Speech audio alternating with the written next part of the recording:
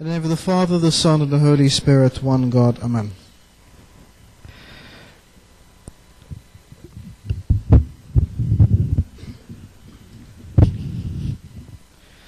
We spoke yesterday. We spoke yesterday about the sin of laziness. And we said that sometimes when we bury our talents and we put things aside, that it becomes a huge waste of our lives, and especially that God gives us those talents to do something with, because we all fit within an integral picture, and we all play a part within that picture. Now, what we're going to speak about this morning is actually almost the opposite. And that is, yesterday we spoke about the sin of laziness. Today we want to speak about the sin of busyness.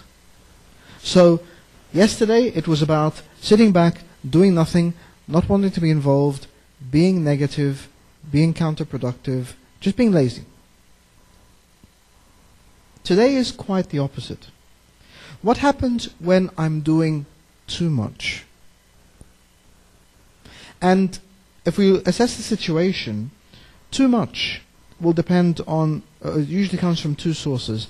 Either I just drive myself too hard and I want to accomplish too much, or I am driven too hard because I need to accomplish too much.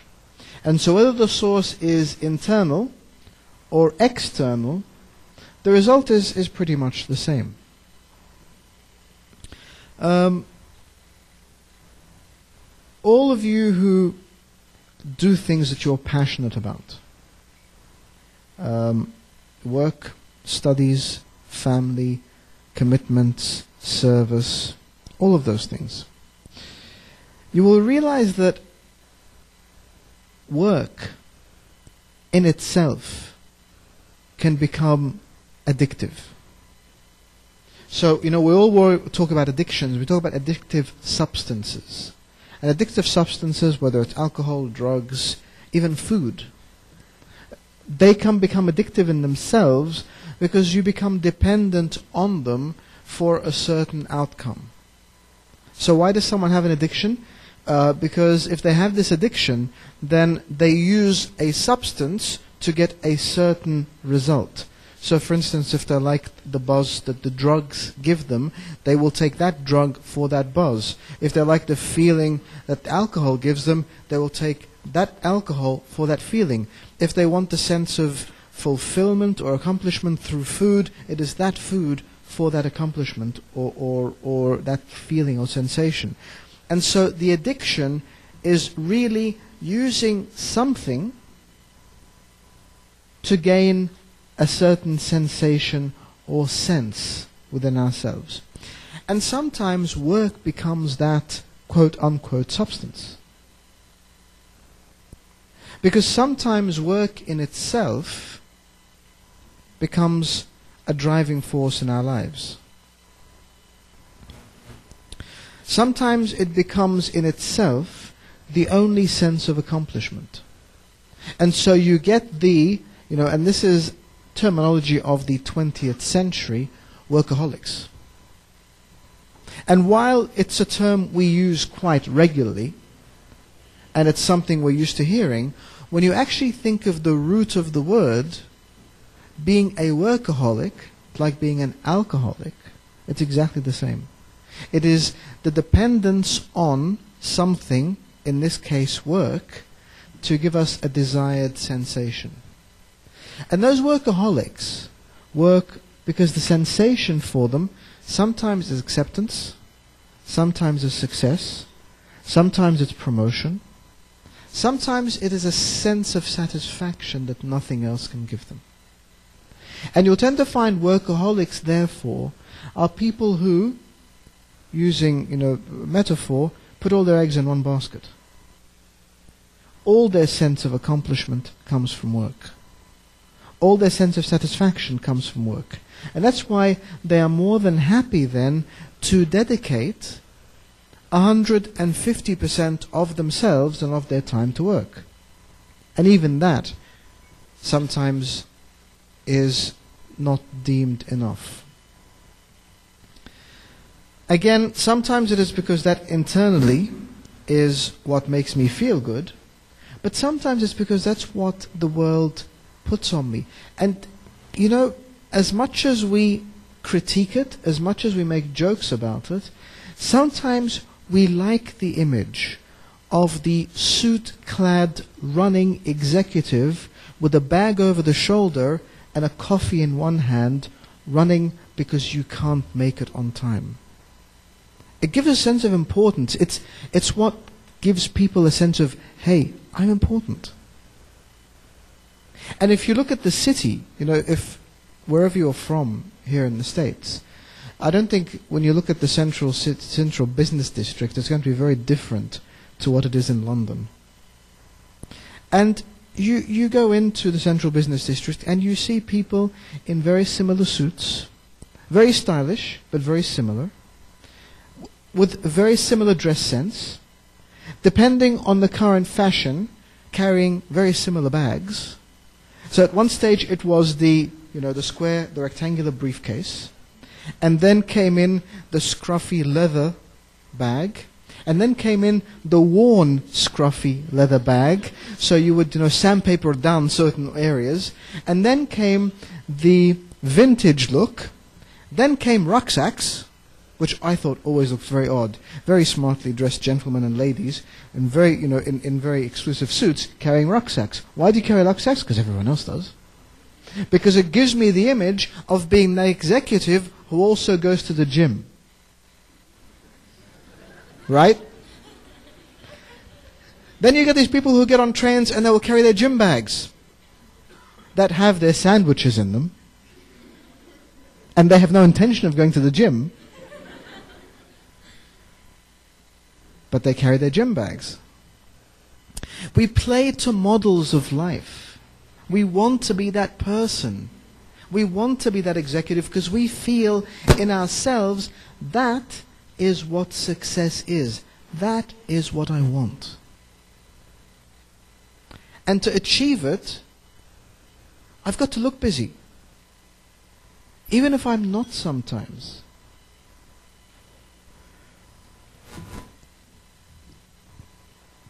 Correct me if I'm wrong.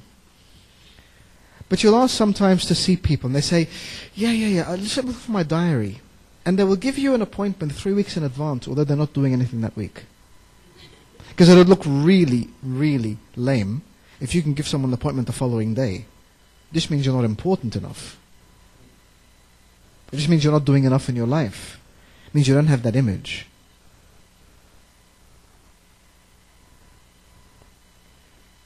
And we fall foul of this because we want to accomplish a certain image in our lives. We want to live a certain life.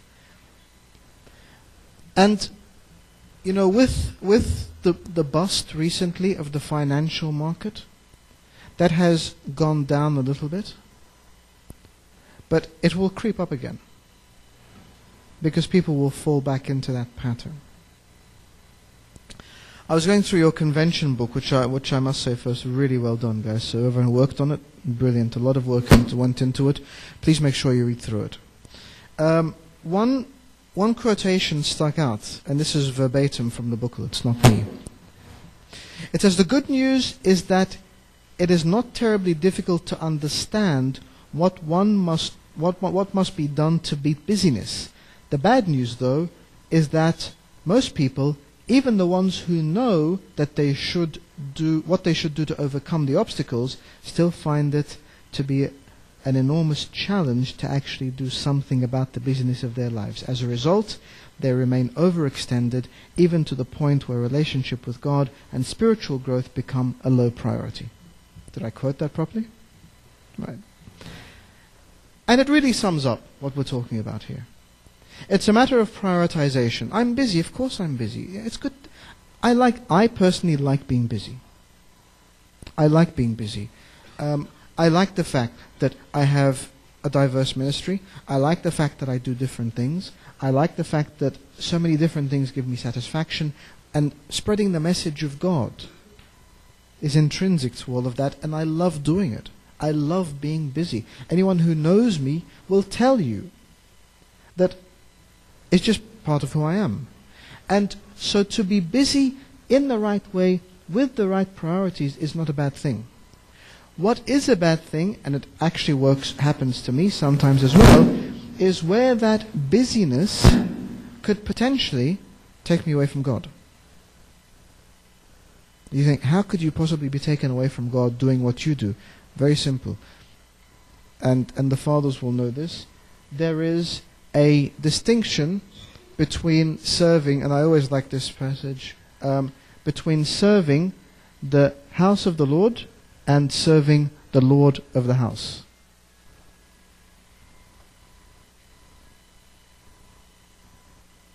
Thank you.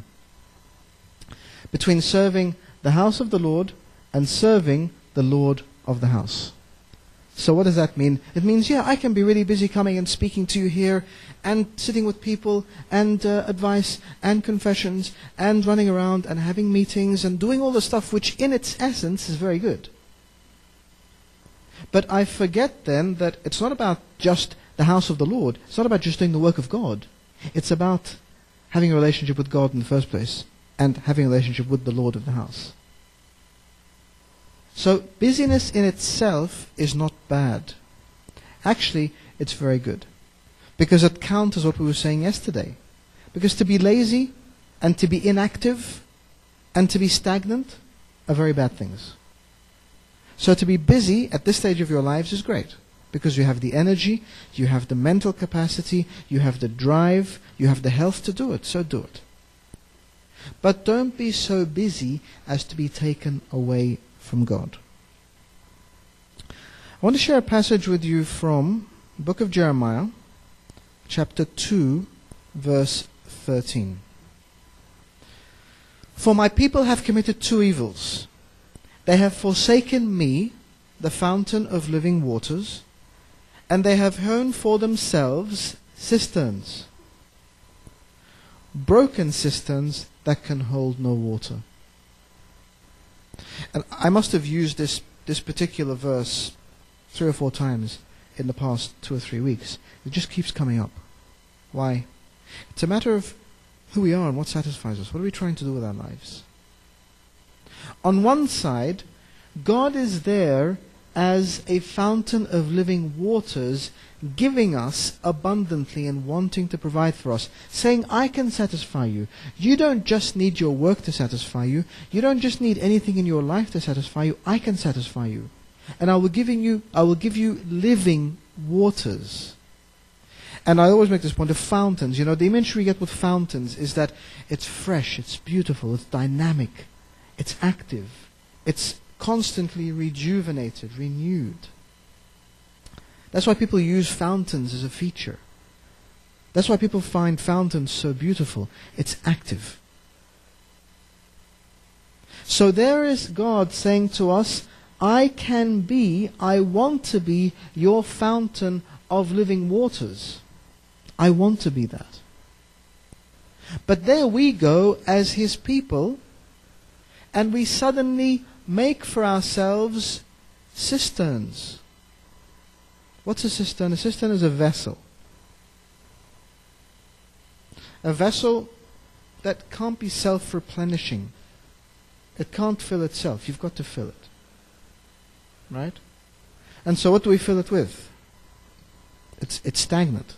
You fill it with anything, water, it sits there for a while, it becomes putrid, becomes stagnant, becomes bitter.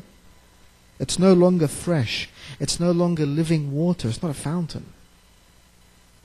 So the first sin that God speaks about here is that we have left Him, the source of living waters, the fountain of living waters, and made for ourselves these vessels that we want to gather into. And that becomes putrid and stagnant.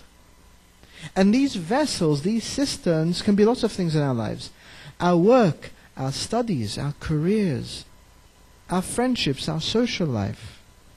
Sometimes when it's excessive, even our families. This cistern becomes that which I must fill to give me satisfaction.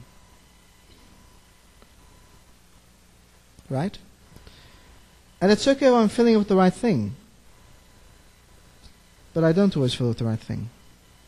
So if that cistern for me becomes my work, then that's disastrous. Because it's not going to satisfy me. I have left the source of living waters to go to a vessel that can't fill itself, and it will not satisfy me.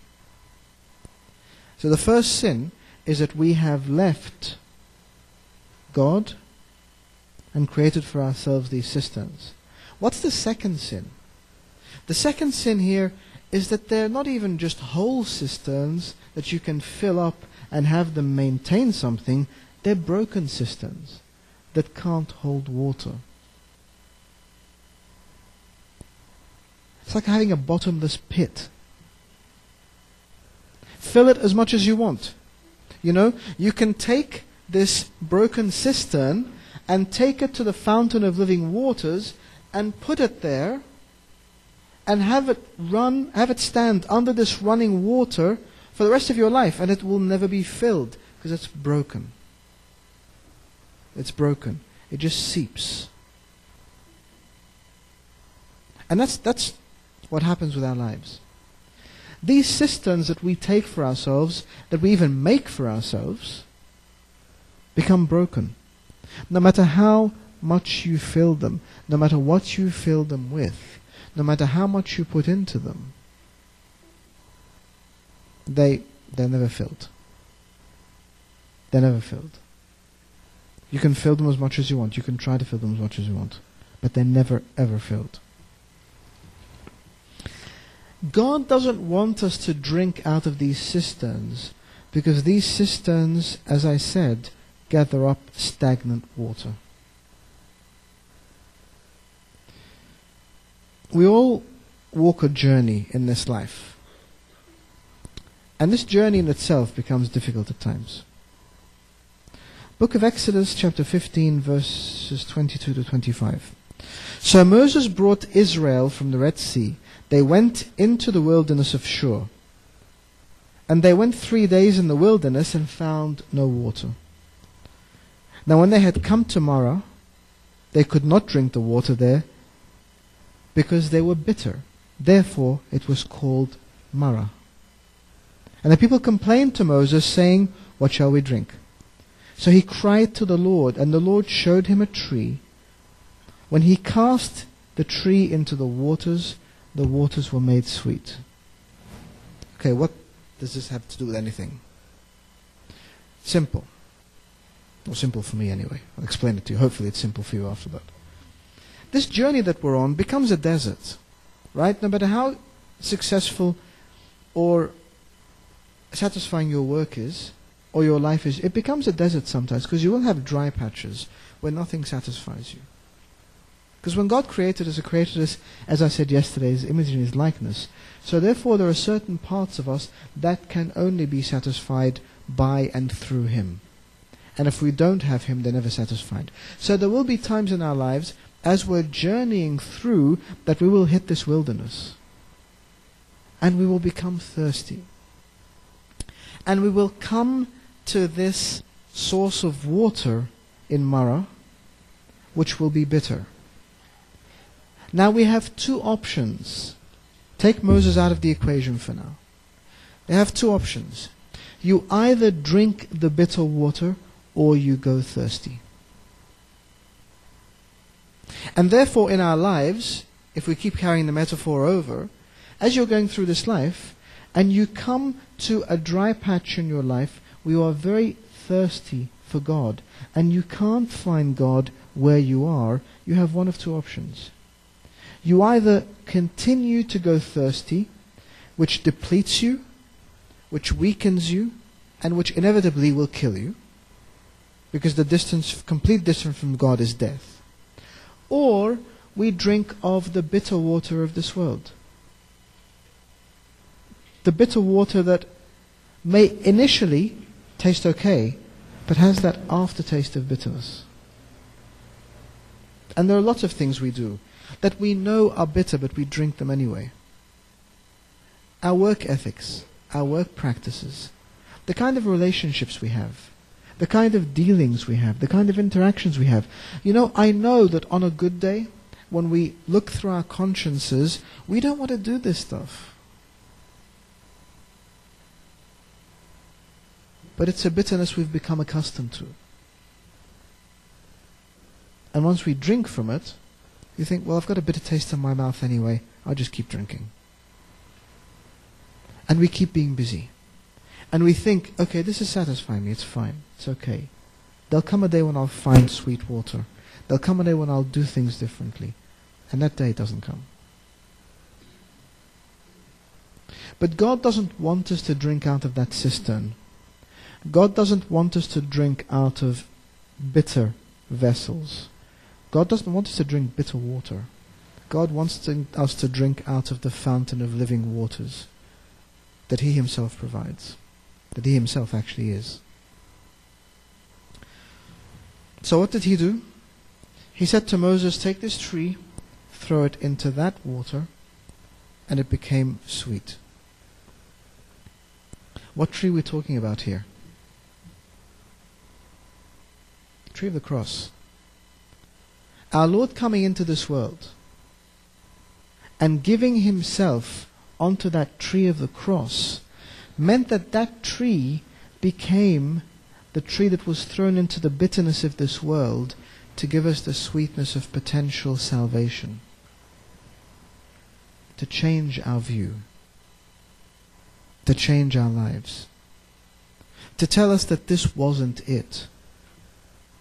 And every morning when you wake up and you put on your smart suit and you take your whatever bag it is you're carrying now and you go into the city and, oh, by the way, did I forget that you put on these blinkers that horses wear?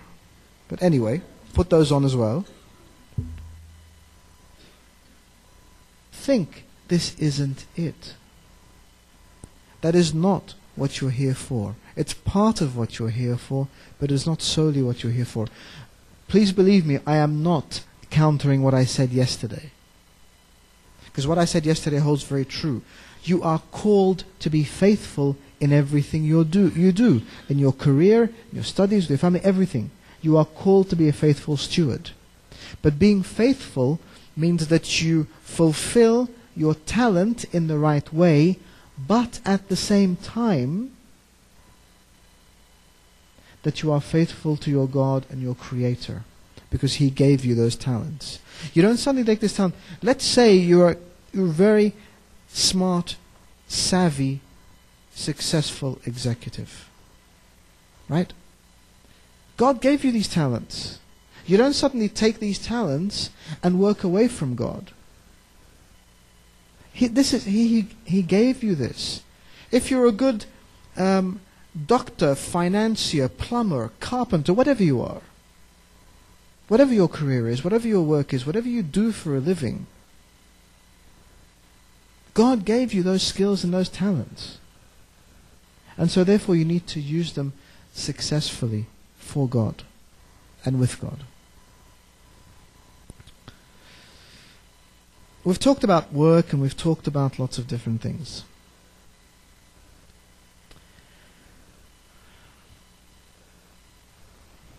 That doesn't apply just to work though. Any of you here who does a church service or a church ministry and is strangled by it, like you are strangled by your work, or even more, because this is more justifiable, because it's spiritual, suffer exactly the same things.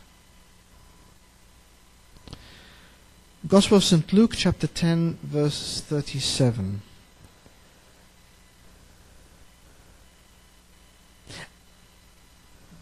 Now it happened, verse 38. Now it happened when they went that he entered a certain village, and a certain woman named Martha welcomed him to her house. And she had a sister called Mary, who also sat at Jesus' feet and heard his words. But Martha was distracted by much serving. And she approached him and said, Lord, do you not care that my sister has left me to serve alone? Therefore tell her to help me. And Jesus answered and said to her, Martha, Martha. You are worried and troubled by many things. But one thing is needed, and Mary has chosen the good part, which no one will take away from her. Being busy doesn't just apply to your work. It also applies to your service and even your families.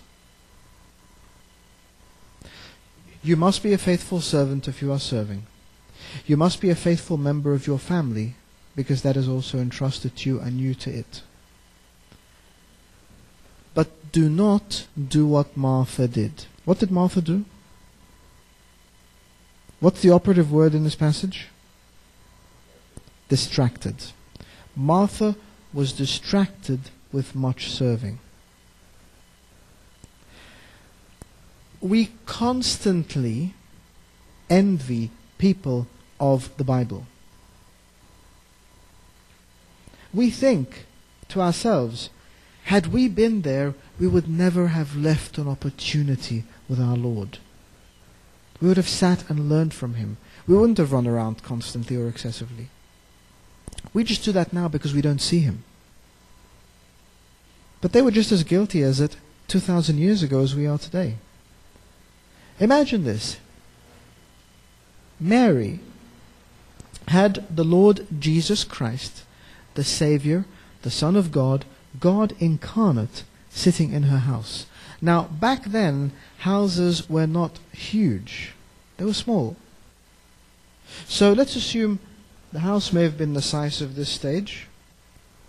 Christ and Mary were both within this area, together. But she was doing something else. Is that comprehensible? She was doing something else. And you think, how could she possibly do that?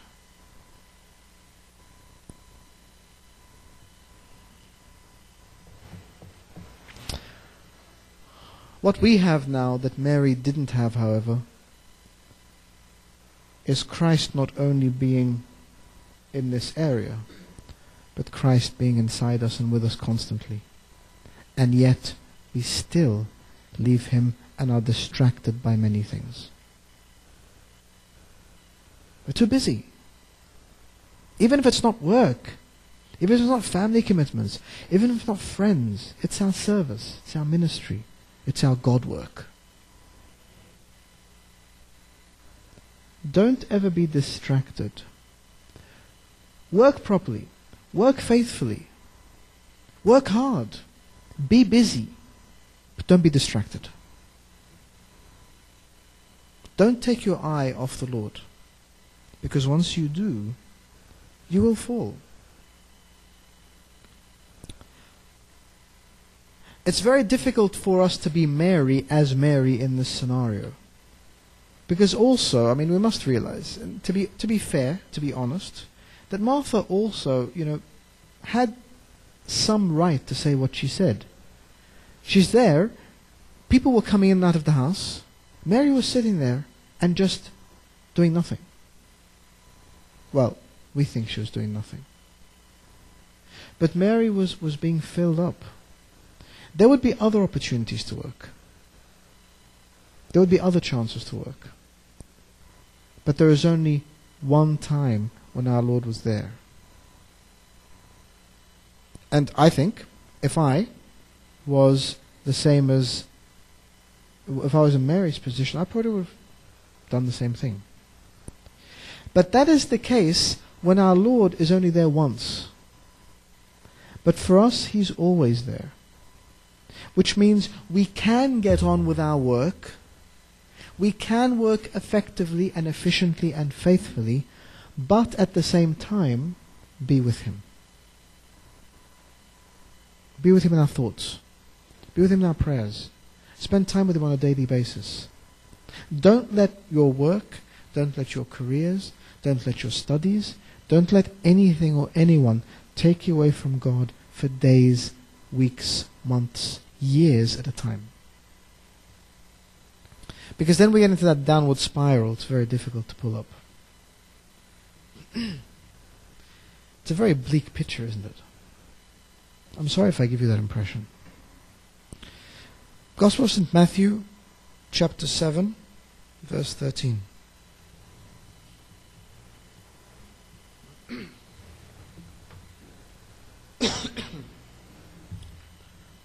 Enter by the narrow gate, for wide is the gate and broad is the way that leads to destruction.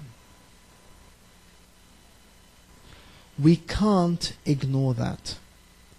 We can't ignore that there is a way that leads to destruction.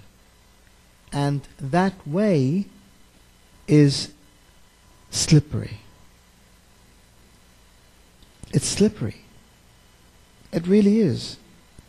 Once you put your foot on it, it is very, very difficult to take any sort of control of the situation. Once you put your foot on it, it's very difficult to stop yourself. What we do say to ourselves sometimes, however, is, okay, all right, that's fine. I'll do it. But I'll do it for just long enough to be able then to stop. Wide is the gate and broad is the way that leads to destruction. It consumes us. It consumes us. It sucks you straight into it. And then gives you no option.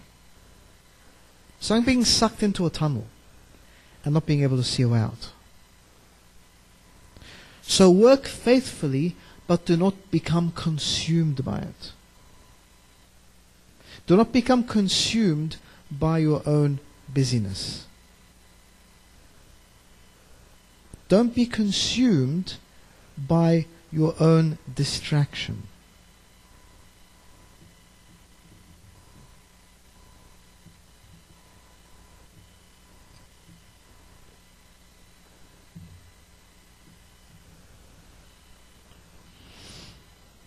But that's not where the passage ends.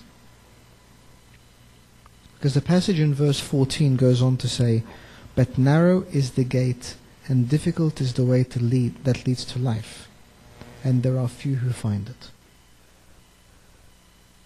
So that isn't the only option. There is still another option. There is a narrow gate. There is a narrow path, and it leads to life. And there are few who find it. Do you think, well, that's not really fair? Why would there be only few who find it? I mean, if God is just, if God is fair, then lots of people should be able to find it. Any ideas why only few will find it? Because only few seek it.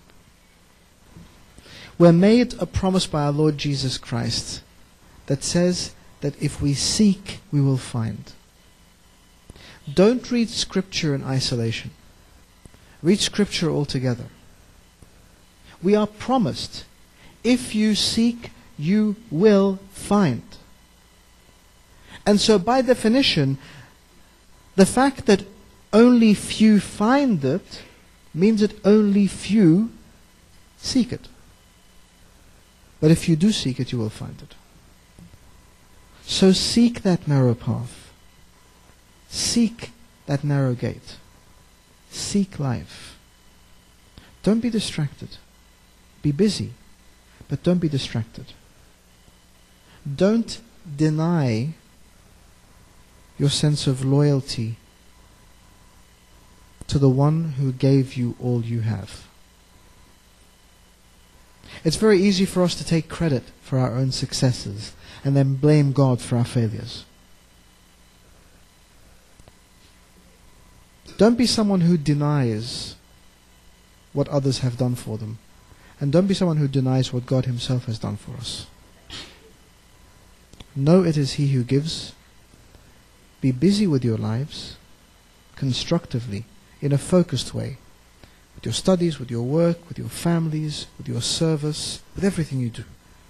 Be a faithful steward, but don't let your busyness, the sin of busyness, take you away from God. Busyness that leads you to God or makes you travel with God can never be a sin. But busyness that takes you away from Him is most definitely a sin, and it is that slippery path, that wide, broad way that leads to destruction. Glory be to God forever.